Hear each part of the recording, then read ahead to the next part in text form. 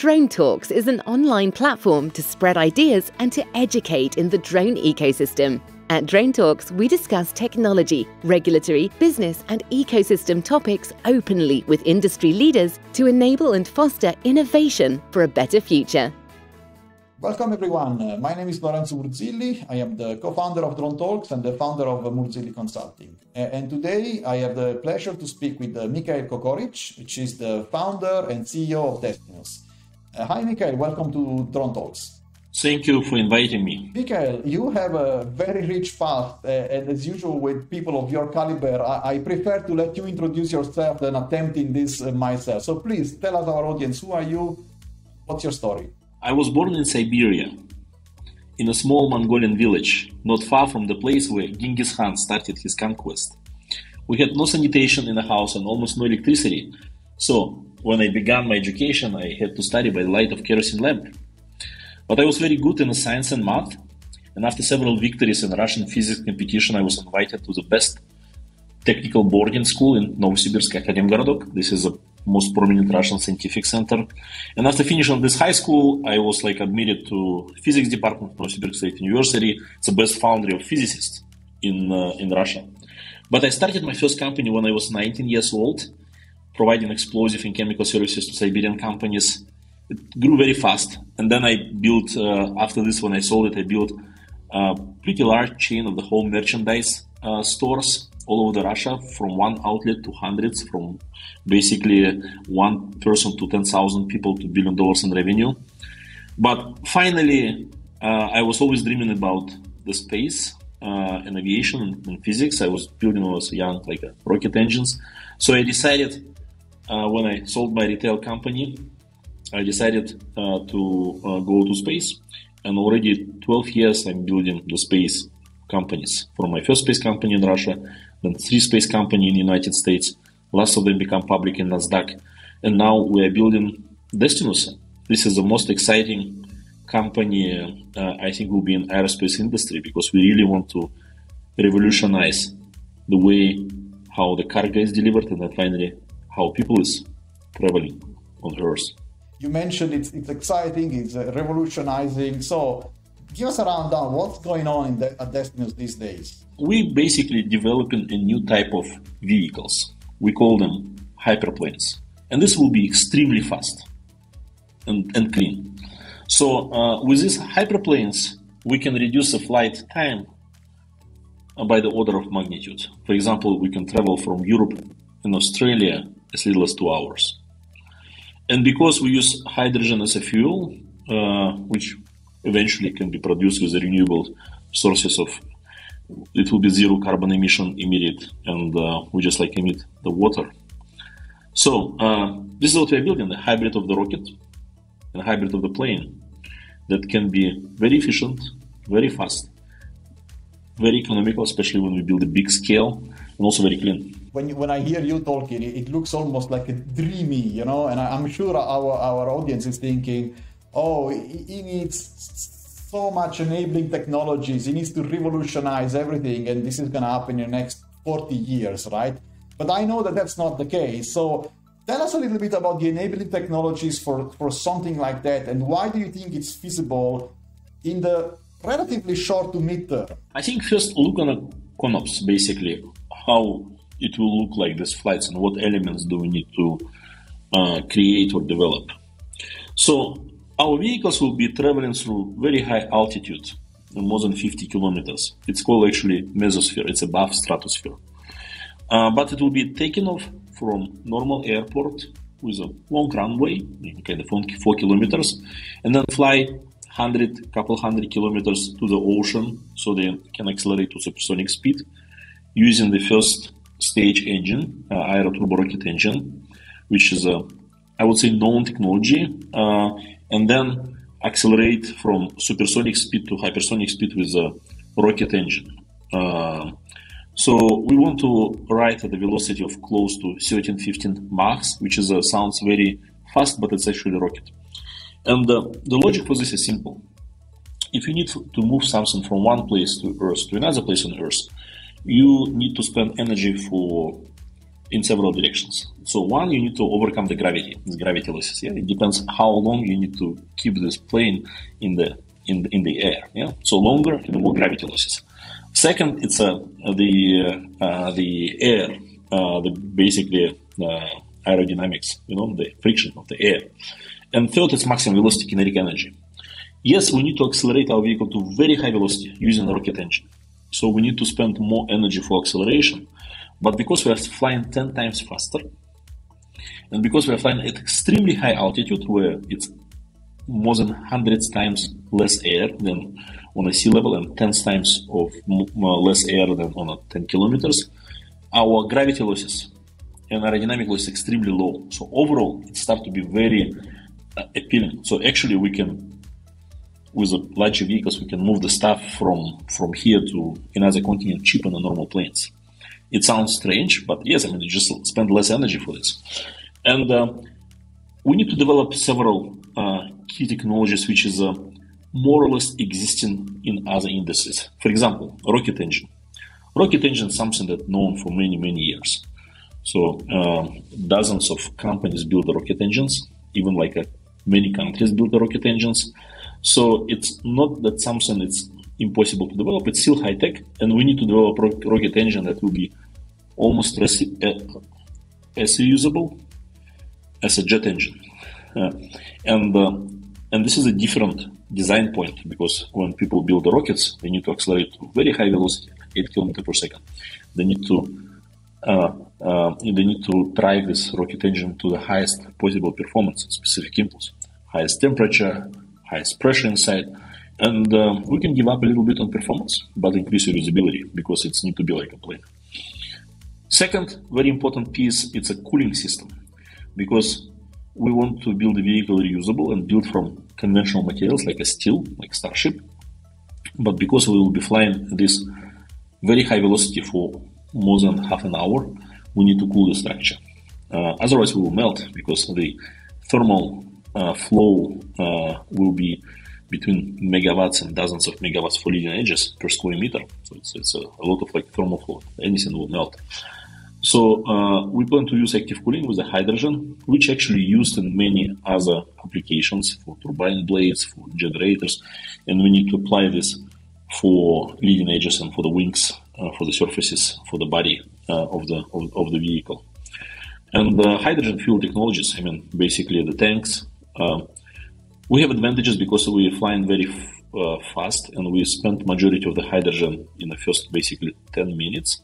So we can store hydrogen as a liquid. We don't need to pressurize it. So then we are more, from this perspective, we are more rocket than the plane. That's super, super interesting. Thank you very much. And I captured a word that for me is crucial here. You mentioned about reusability, We know that's, if you look at SpaceX, Elon Musk's achievements, reusability was one of the major tenets of everything. And this brings me more on the business models and the markets. Somehow you are a successful entrepreneur in space. Now you are entering aviation, but somewhere in between, between space and aerospace, between that level where it's even not clear whether you are building a rocket or an aircraft. And is this a new market? Tell us a little bit about the business models that you foresee, and in general, what's your experience around these markets? We are addressing the huge existing market of aeroexpress delivery, air freight market, and finally the passenger aviation market. It's more than $1 trillion now. Not in 10 years, not in 100 years, but now. Because almost everything what you have, it's actually delivered by planes. When your mobile phone is delivered by planes, fruits from Chile in the winter is delivered by planes. The computers, even textile, Zara, delivered by planes because it's fast. You cannot afford to deliver for weeks and weeks in the containers. So the demand is huge, and eventually with the larger vehicles that can carry 100 tons and can be competitive with conventional planes, we can basically substitute normal cargo delivery at all. But even with the first entry vehicles, which will be much smaller than the final one, we have very healthy early adopters market, which can afford like some premium, paying some premium, and it can be many different. Like it can be life-saving drugs or organ for transportation can be brought, quickly as possible. Or if you have something broken in your manufacturing facility, you can have it in a few hours.